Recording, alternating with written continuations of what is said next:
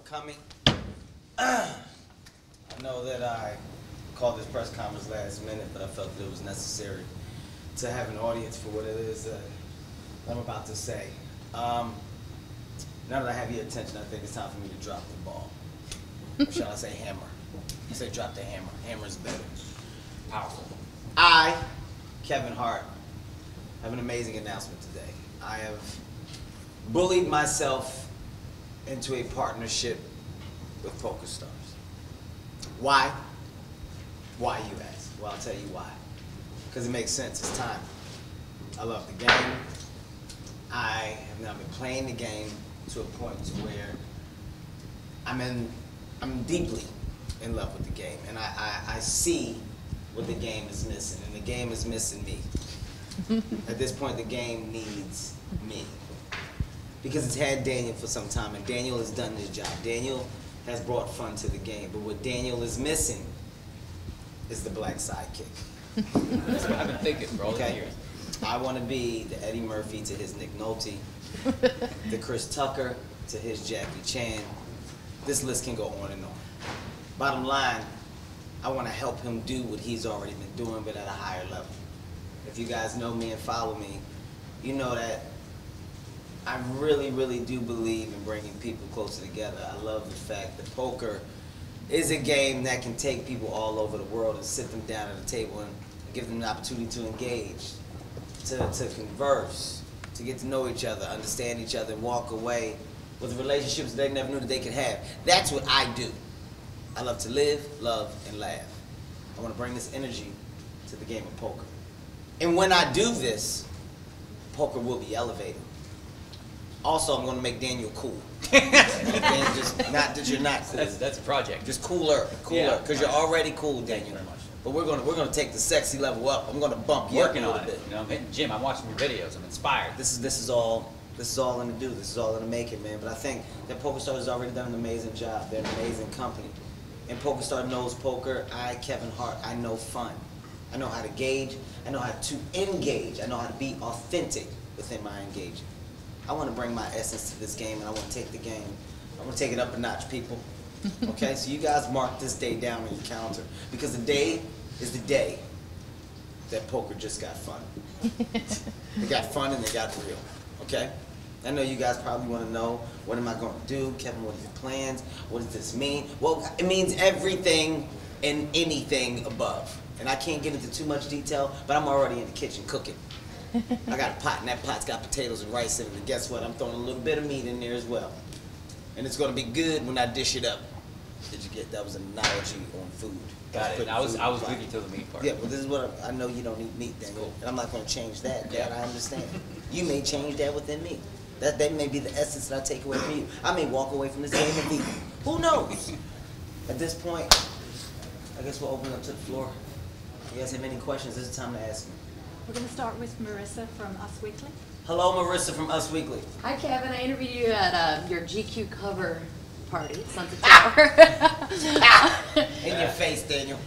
So speaking of your energy and bringing, your infectious energy to this game and kind of switching things up as you do, as you've done in comedy, how's the poker community? How are these serious, quiet players warming up to you? What has your experience been so far?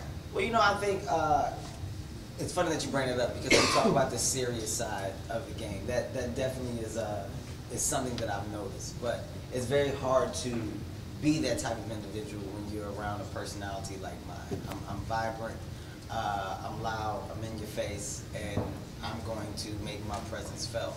And in doing so, I found that these guys loosen up. And I think that's what the beauty of sitting at a table with Daniel is, and has been for quite some time. He sits at a table, and it's not just about the game, and it's not just about making his calculated moves. It's about showing that I can do that, as well as being a likable individual. And when I sat at the table with these guys playing the Super High Roller tournament, we had great conversation. Those guys loosen up. I mean, I think there was one point where I actually had them taking shots. One guy took a shot, and he literally, I've never seen anybody get affected by a shot faster in my life. I think that it may have been his first shot. But the fact that he did it, it was like, whoa, so what do we do now? I was like, it's nothing. It's over. That moment's done. But it was fun, and I walked away from it with a different appreciation and understanding for that table, you know, because I play poker and I do it with friends, I do it with family, I do it with my wife's girlfriends just to have fun. I do it and I'm silly with my kids when we play, but it's a game that can be, that literally can be, I think, recognized on a higher level to be so much more outside of the serious side of the game. There's levels to the game, and I just want people I want to help people understand what those levels are. And I think that, you know, with a great relationship and partnership with PokerStars, myself, Daniel, we can do a good job of just giving people a different understanding and appreciation for not only what the game is, but what it can ultimately be. You know, if I ever mess around and win one of these things, I think it'll be the funniest thing in the world that I stumbled my way into a championship, and I'll tell everybody to kiss my ass and say I did it and I'm now the best in the world, and I walk away with a attitude of feeling like, yo, I just like to have fun, and I accidentally won by having fun. Like, I want to let people see that. I want to show people that the possibilities are endless if you just accept the game for not only what it is, but for what it can be. It's a great answer. That was really good. Thank you. Hello, Kevin. I'm from Portugal, Romania. What's you to know some Romanian players or other Romanian celebrities? Say, I didn't hear the last part. I'm sorry. Romanian celebrities. Do I know any Romanian celebrities? I'm gonna answer that question with a straight face, and I'm gonna say no. No, I don't. But that doesn't mean that I don't want to know any. I want to know some. So, I mean, that's the beauty of the game. This is a global game. So, going to Romania or meeting people from Romania is when I would say, hey, Daniel, are there any Romanian celebrities? Wait, are you Romanian? Yes. Okay. Look, as I was going, I was like, wait a minute, Daniel, what are you? Okay. Now, one. Outside of Daniel, no, I don't. Go ahead. About Nadia Comaneci? Say it again? Nadia Comaneci, you heard about it? You heard of Nadia Comaneci? No, no, no, I haven't. Daniel, this is where the partnership comes in. You're supposed to jump in that question. You're gonna say Kevin loves Nadia. She does love it. They hang out in LA all the time. There you go, Daniel. Gymnastic stuff. Honestly, Daniel, really, seriously, if this is gonna work, Daniel, you gotta have my back the same way I got yours, okay? As soon as we get out of here, educate me on the Romanian people outside of yourself. Stop being selfish. Kevin, I've seen you play at the PCA and now here in these super high rollers. But can you tell me a little bit about what you've done before with poker? How much do you play? Where do you play? How long have you been playing? I've been playing the game for a while now. You know, I've played cash games for years. It's been a way to keep me out of trouble. You know, it keeps me from doing stupid things. I'm not a partier. I'm married. I got kids now. So this is something that my wife. You're a good boy. Yeah, that's exactly what it is. My wife, she's okay with it. Oh, he's playing poker with his friends. They got a home game. She knows where I am, and I can sit there and I'm out of trouble. It's been a hobby for quite some time. And I think now seeing the game and understanding the game at this level has just been a different piece of added fun. You know, getting to rub elbows with these guys and sit at the table with the quote unquote pros. For me, it's just been a bonus. I say quote unquote because I'm mixing it up with you guys, Tim. All right, I made it to day 2. I don't know if you guys understand that. That's a big deal for me. I technically, in my mind, I won. But it's something I've been doing. I would say probably 10 years. That's a good number. Probably about 10 years playing. Hello. Hello. My name is Nadia. I'm from Essence Magazine. I was gonna say, That's it. That's the Nadia he was on. She's here the whole time. She's here the whole time when this happened. How are you? I want to ask you about Nadia. So, it's like my question is: you are a famous person. Does it help you while you are playing with, let's say, simple people, or do they recognize you, or maybe it doesn't help you at all? Well, everybody recognizes me because I'm a big deal. So let's all just understand that. Let's get real here. Come on. Massive deal. No, actually, you know what? I leave the game probably with less fans because I'll probably piss everybody off at the table when I'm done. So I end up losing supporters. The one thing that I really do, and I like this, is it's not a big deal to the people. You know, it's not. It's Kevin, how man, it's cool that you're playing the game, and you know there may be some nods, but I like the fact that it's downplayed. You know, they're here to play in a tournament, and you know they're here with winning on their mind. I'm the guy coming, and I'm simply having a good time and having fun. So I think it's more of a big deal for me than it is for them. It hasn't been a massive thing or I've been sworn. Like seeing Daniel was cool as hell with me. Like, oh man, that's the guy. Hey, Daniel. Hey, so I'm more excited about jumping into their world. There hasn't been a swarming of you know, people just overwhelming me with, oh my God, this Kevin Hart. They just think it's cool that I'm playing a game and bringing more attention to the game they love. Actually, It's a great question. Daniel, I actually have a question for you. You played against Kevin. What do you think about his game? So like I've been following Kevin for a while, and I would say that like there's a specific type of personality that is going to succeed in life, and he's not the type of guy to do anything halfway, right? And you see that the way he lives his life in terms of always on the go, you know, trying to be the best at whatever he does. So him coming to the game, I see potential, right? He's obviously playing at the highest level, and like he said, he made it to day 2 against competition that you just don't find anywhere else in the world. So he's not starting in baby pool, he's not starting in kiddie pool, he's starting literally at the highest level, which is going to be a tough sledding, tough road to getting to the top. But he's got the drive, he's got the motivation, and you just see that in the way he lives his life. It's a very great answer. You like that one? Did you really like that one? Thank you. Glad I got glasses on. Kevin, how has your experience been in Monte-Carlo so far? We all know that you like to incorporate James Bond type themes into your comedy acts. Yeah. Are you feeling a bit 007? I know you took a helicopter over. Yes. My entrance was everything. You know, it was about me getting in these guys' heads. So landing in a helicopter, waiting for everybody to be seated, walking in with dark glasses on. There was actually music playing. I don't know if you guys heard it, but there was a little bit of music. I think it was just you. Was it just me? Yeah, it was just in my head.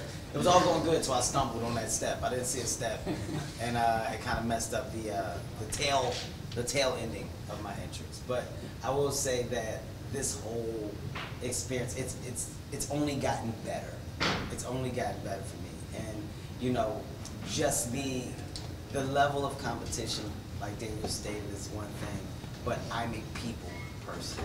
I love to see people, and I like the fact that I'm seeing all shades of people, ethnicities, you know, different cultures. I love it. That's literally what I'm about. I feed off of that energy. So putting me in a place to just not only compete but converse on a global level, it's nothing but a bonus for me, man. So I think this experience has been a super plus, and I'm looking forward to many more.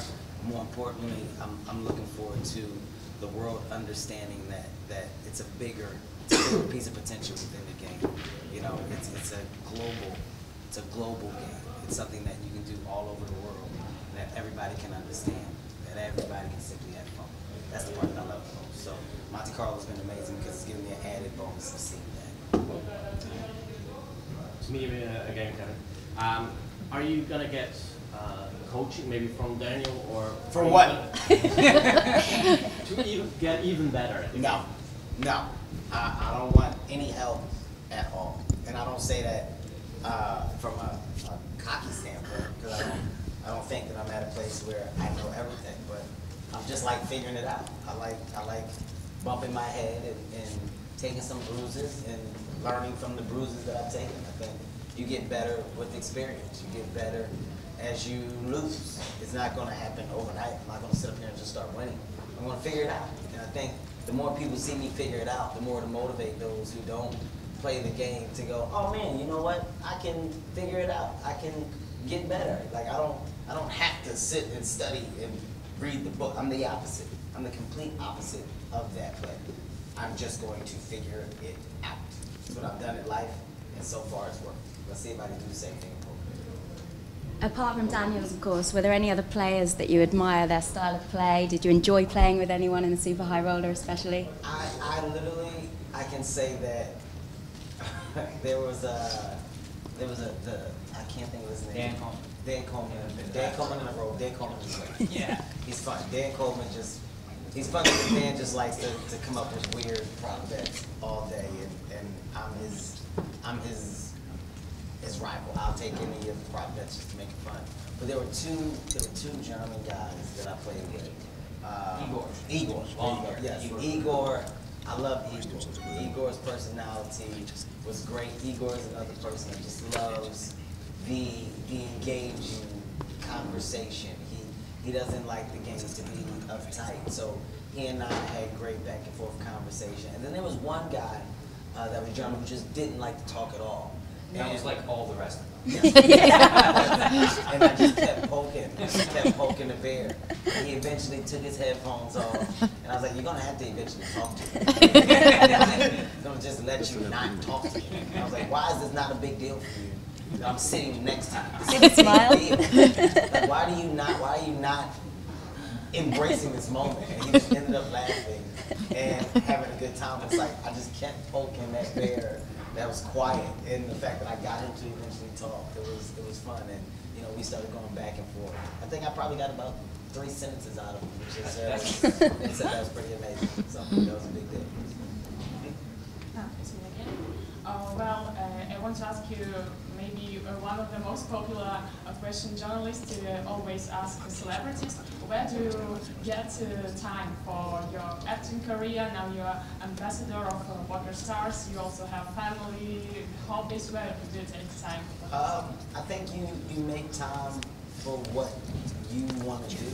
I think you prioritize based on the importance of the things that you are implementing into your life. Like Daniel said, I don't know how to do things halfway. I don't do things just to do them.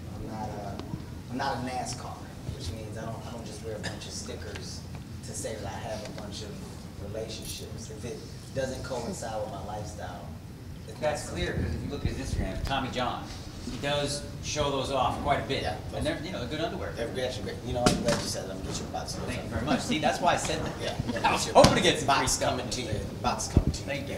Tommy John. The goals of becoming a mogul are real, and you can't become a mogul by not working. You can't become the highest version of yourself and succeed by not trying to put your hand in as much as possible. As a comedian, I'm trying to make history. I'm trying to do things on a monumental level. As an actor, I want to become a global box office movie star. I want to be known all over the world for a person that can bring people closer together. So within anything that I do, it has to have that same effect. If you look at my relationship with Nike, it's global. If you look at me now with PokerStars, it's global, but it's all based around the same hub of putting me around people all over the world. If it doesn't do that, and it doesn't give me that opportunity to engage, to make things fun, to have myself in a position to be infectious, like he said, and make people hold hands or laugh, then it doesn't work. So the time that I'm putting into everything is important because of the overall plan that I have. So this is something that literally fits in my plan.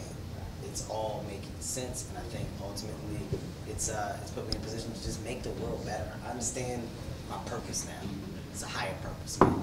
I was brought here to bring people closer together. That's my purpose, Daniel. I figured it out. Damn it. This was important. This was important, guys. That's what it is. See, she smiles. She gets it. Yeah. Any more? Kevin, last night on your Facebook, you said you had an epiphany of how you were going to promote poker and the things you were going to do. Give us any insights to what that might be right now. Well, I don't want to give you too much. I think the amazing thing about this announcement is that it gives you guys a taste, gives you a tease, and now what you should do is understand that there's a lot more to come. This guy right here, I'm not only a fan of, I'm looking forward to becoming a friend with. Looking forward to building this relationship, and he and I doing things that can just kind of shift and mold this game into something else. It's been amazing for so long. PokerStars has been amazing for so long, so wait till you guys see the added bonuses and pluses that I plan on bringing. Some good stuff that's in store. Like I said, we're in the kitchen cooking. So you'll see in due time. I don't want to give all of that stuff out. Stop being selfish, sir. Please don't try to probe me for more information. I think just his presence personally, like, brings a new vibe to poker, which is like somewhat, people talk about poker changing and, being more of a serious game. He proves that you can play a serious game for lots of money and actually have fun and connect with people. And you could try to kill people at the table, but still have a laugh with them and, connect, as he says. And it seems like it's part of what he does. And like he talked, to answer her question, he was talking about how, like, how do you find time? He's just one of those people, one of those rare breeds of people that just keeps going. He just keeps growing and big and becoming a mogul, as he said. A lot of poker players have their different quirks and rituals. Have you developed any kind of good luck rituals or any special talisman or good luck charms that you use? Well, there's two things that I have right now. One of them is I call it the sneak and peek. This will become massive in the game. It's when a person makes a bet at me, and I'll take my glasses down. I do that. I saw it earlier. Yes. Sneak and peek. It's called the sneak and peek. It's just a little thing right there. Just all. I just look at them and I push them back up. That's the one thing, and that's going to catch on. People all over the world are going to be doing the sneak and peek. The other thing is the confusion behind my checker bet. It's the see that right there? It looks like I'm about to check, but then I pull it back, and I go, that right there pisses people off. That's next level. Yeah, that's next level stuff. These are my moves. So it's just those two for now. Okay. I'm probably going to add more as I go on. I'll add more. One thing I'm going to stop doing is stacking my chips up. Everybody's always stacking their chips up. I'm just going to let mine be a mess. Let it flow. Yeah, I'm just going to let it be a mess and just slow up the game at times.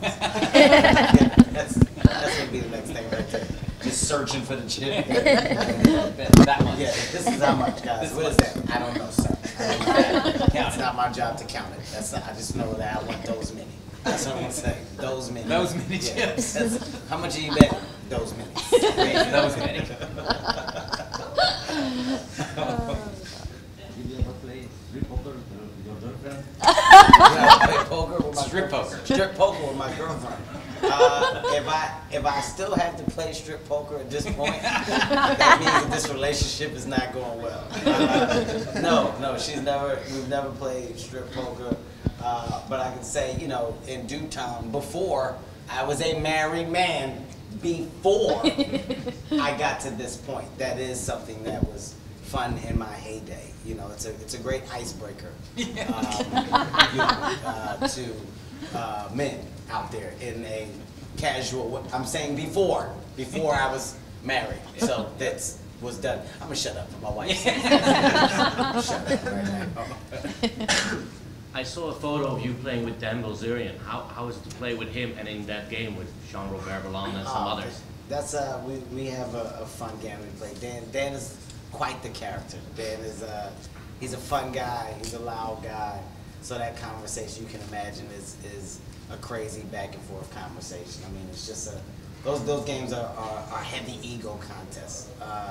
But Dan and I've known him for quite some time, and it's just men being men. That's a room, honestly, where you probably hear some of the most outlandish stuff that I think I've heard. Some non-PC stuff. Yes. I can't repeat those conversations here, but it's a different. Once again, I mean, it shows the difference in the environments that you create. That's a completely different environment with those guys, and it's such a difference in character between everybody that plays there. So it's fun. No matter what, we have fun. But Dan is he's a good guy. He's a different guy. That's what he is. That's a good way to describe him. He's authentic. There you go. There's only one Dan. Yeah, let's just say that. Daniel, you've talked a little bit about what Kevin will bring to the game of poker, but what does it actually bring in bringing attention to poker? What does it mean to you as well? Well, like he said, when he first, started this thing, it's like I've been kind of looking for a sidekick, and sometimes it's tough when he's like you said, the guys with the headphones and the Germans, but Kevin brings that out naturally, right? This isn't a stretch for him. This isn't him having to do something that he doesn't just naturally do. He's naturally a comedian. He's always, lighting up the room, changing the energy. So I like the fact that he's coming into poker because, it's a serious game, like I said before, but he proves that, this is something that people can come together and do socially, and even like he said, his wife likes that he's staying out of trouble. right? So instead of being out where she doesn't know where he's at, poker's a game where you can just kind of like connect with friends, you know, have a little fun, competition, get your, you know, the ego sort of thing, as you mentioned. But he just naturally, he doesn't have to do anything different than he already is, and he just brings people to the game, and they say, well, Kevin Hart's playing. Well, let me learn a little bit about what he's doing. Okay, thank you. So last question. Okay, you travel around the world. What are the best places you've been best for playing poker? Maybe you have your favorite casinos. I mean, look, there's a lot of places that are amazing. I hate saying what the best place is, because I think that's the beauty of traveling the world. You always see and find something that's new and that's different.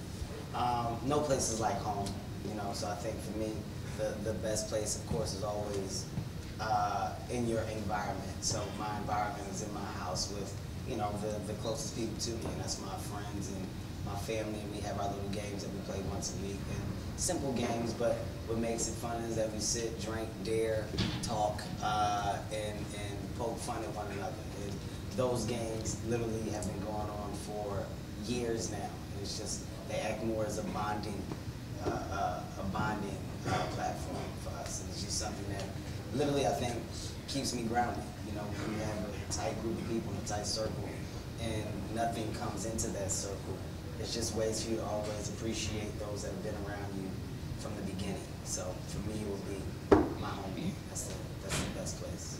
Not about the money, it's more about the conversation and love. That's what that is. Kevin and Daniel, thank you so much for your time. And Thank Kevin, you. Thank you for calling this press conference today. Thank you. I appreciate you guys responding on such a short notice. This means the world to me. But the press conference was worth it. It was worth it, okay? Thank you guys so much.